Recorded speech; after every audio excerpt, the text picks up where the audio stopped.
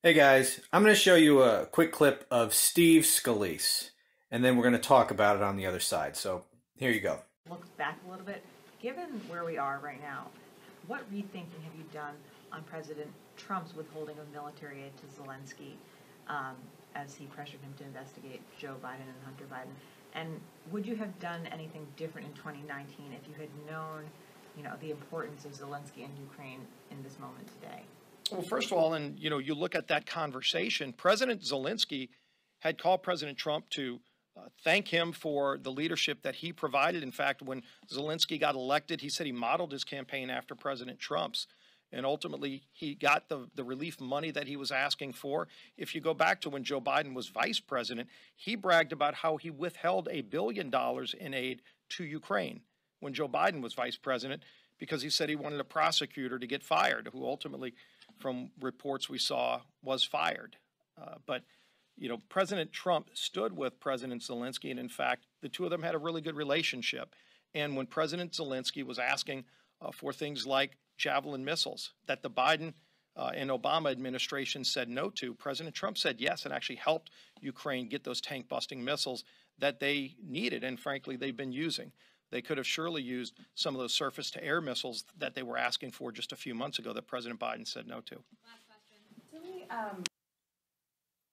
Okay, so that was Steve Scalise trying to rewrite history. All of this was the subject of the first Trump impeachment. And let's talk real quickly about what actually happened there. Because to this day, Republicans defend Donald Trump for what he did with respect to withholding foreign aid from Ukraine, which led to his impeachment. Now, I don't know how much. See, they think he did absolutely nothing wrong. They think that they call the whole impeachment phony. They defend Trump as having done nothing wrong. Now, I don't know if it's just because they're such, Trump ass lickers, which of course they are, or whether it has to do with the fact that they don't literally understand almost anything.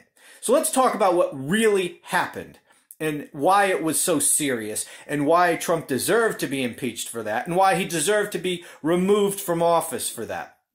What Trump did was he took money that had been appropriated by Congress for Ukraine, and he told Ukraine, I'm not giving you this money unless you announce an investigation into Joe Biden, who was, one of Trump's probable or likely opponents in the presidential election. Now, what's important about this, one of the things that's important about this, is that Trump didn't actually demand an investigation. He didn't really care about the investigation. He cared about Ukraine announcing an investigation because this was all about helping him win re-election. He wanted Ukraine to announce that Joe Biden was under investigation so that Trump could use that against Biden in a campaign. So that's why he was happy just to have the announcement of an investigation. But here's the truth about why this is so serious and how it relates to our Constitution and why this was flatly illegal what Trump did.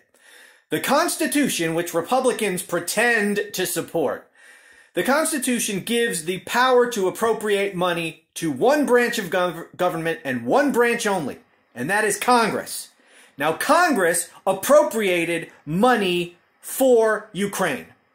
This foreign aid, military assistance to Ukraine. Congress already did that.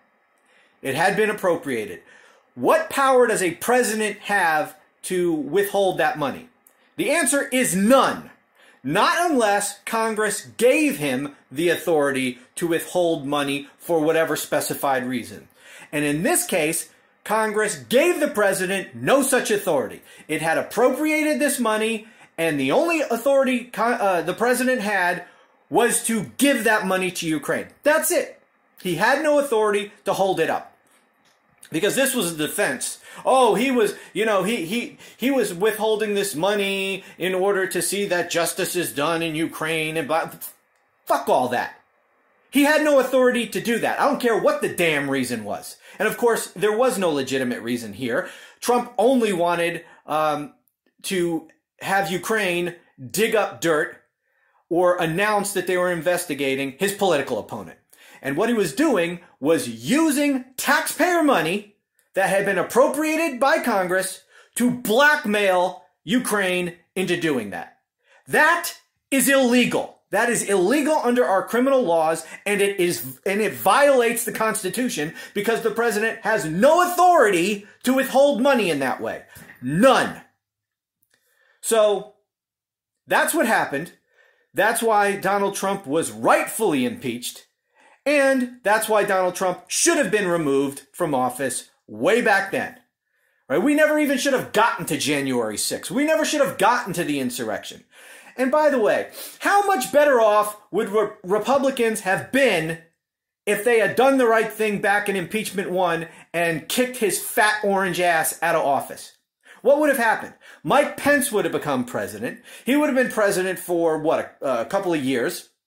And he would have been running for election himself. They would have been rid of Trump, and they would have had Mike Pence, who likely wouldn't have fucked up the pandemic like Trump had done. And he would have been in a much better position to win the 2020 election than Trump was. And so if Republicans had done the right thing, perhaps Mike Pence would be president right now. I know Republicans hate Mike Pence now, but they didn't hate him back then. They only hate him because, he wouldn't violate the Constitution and help steal an election for Trump. But back then they liked him. And so they might very well have, been successful with Pence. They're just so fucking stupid, these people. And for what?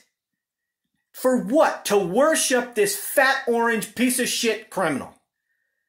Anyway, that's it. I'll talk to you again soon.